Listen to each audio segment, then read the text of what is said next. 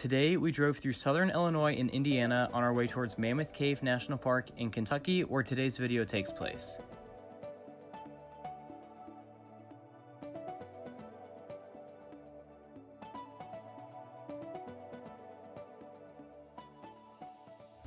We have made it to Mammoth Cave National Park, our 11th national park. And pardon any construction equipment you may hear in the background, they're doing extensive renovations to the Mammoth Cave Lodge right now. Mammoth Cave is the largest cave system in the world at over 400 miles. It was formed by the Green River seeping down through the limestone and wearing away at the rock over time. The park was established in 1941, prior to which it was a privately operated venture. Before that, the cave had been used for roughly 5,000 years with evidence of Native Americans mining gypsum from 17 miles of cave tunnels. And in the early 1800s as well, the soil in the cave was extracted because of the nitrates in it, which when processed became gunpowder, which is where about 3/4 of the gunpowder used in the War of 1812 came from, which is just a crazy amount.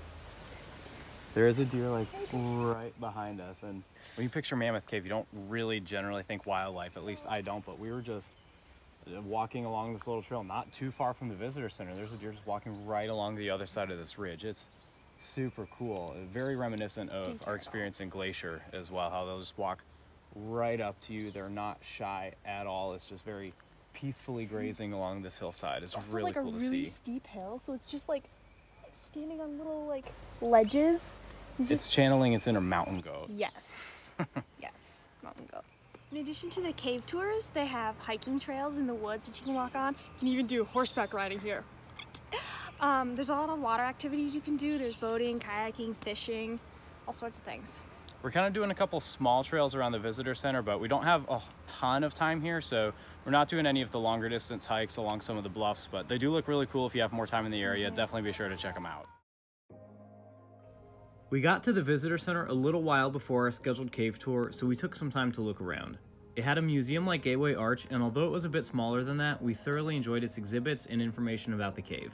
It had one area where it had a mold of the cave tunnels that was just this huge winding maze. Then it showed that section on a map, and it was just a tiny slice of the cave system. It was a really neat way to show just how massive the cave really is.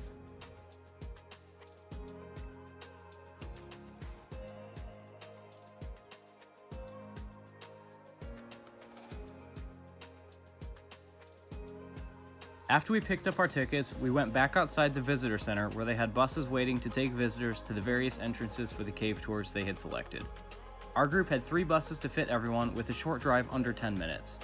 The entrance to the cave was through a natural sinkhole that they had built a door into, as well as stairs that we followed 200 feet into the ground. Most of the tour was single file, but there were 3 or 4 spots we would regroup and the ranger would give us a description of the area. And as I'm sure you can imagine, the lighting inside the cave was far from ideal for video, so be sure to turn your brightness up for this section.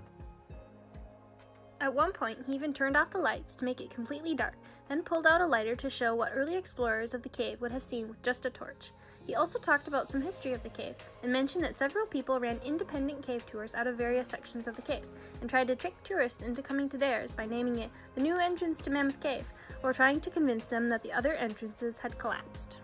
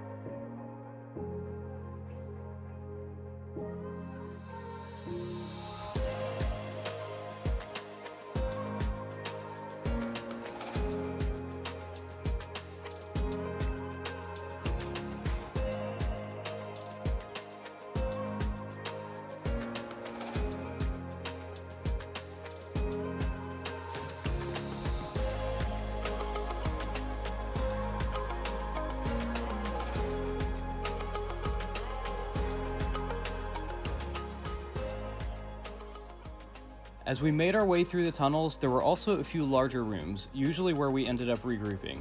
The largest room in the cave, although not on the tour we took, is nearly 2 acres across. One spot on our tour also had a waterfall of sorts falling straight down from the ceiling. It was more of a trickle while we were there, but we were told that after larger amounts of rainfall, it's definitely flowing a lot more. The primary feature on this tour, and one of the main things to see in the cave itself, is the frozen Niagara, which is a massive stalactite-type formation created by water depositing various minerals over time. The whole area around it was full of other dripstones too, which is something abnormal to most of the rest of the cave, which is largely dry and made up of sandstone and limestone.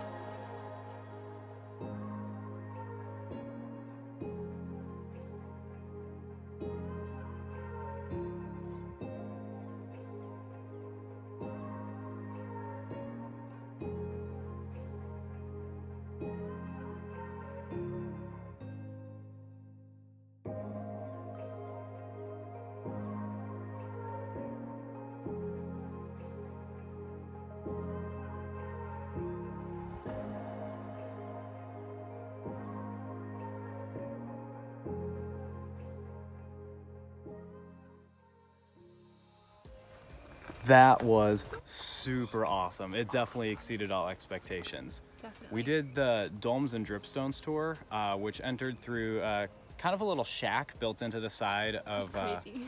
What is it, a sinkhole, where they just kind of go down into the cave there. There were lots of spiders. You really liked those. Oh my goodness, there were so many spiders, like right in the beginning. I wasn't expecting spiders. They were like huge. They were spiders. super big too, and there was cave crickets. They were really big. They almost look like little spiders too, They because they have did. the 6 legs and then the 2 giant antennas that look like little legs. But the historic entrance, which we took some footage of as well, hopefully that turned out, you can see it goes down for the historic tour, because they have a whole bunch of tours they offer to see all parts of the cave. The historic tour goes down through the oldest, or it's the oldest entrance. It goes down through this big sinkhole. There's like water dripping down through it. It's cool. super cool, but So cool. even with a really large group, we had a really good ranger who gave a lot of information. It was very informative. It didn't feel like you're in a large group, 'cause you're all a lot of spread time you're out. single file. Yeah, and going down, if you're claustrophobic at all, Yeah, or afraid of heights. yeah, because a lot of times you can just see straight down, because it's like these see-through metal grates. You can see down 80 feet or whatever it is. Very tight passages. yeah. You have to bend over, stoop over, and a lot of steps too. So many. you definitely want to be in pretty good shape for that, but it was a really good experience, and it, like I said, exceeded all expectations. So fun.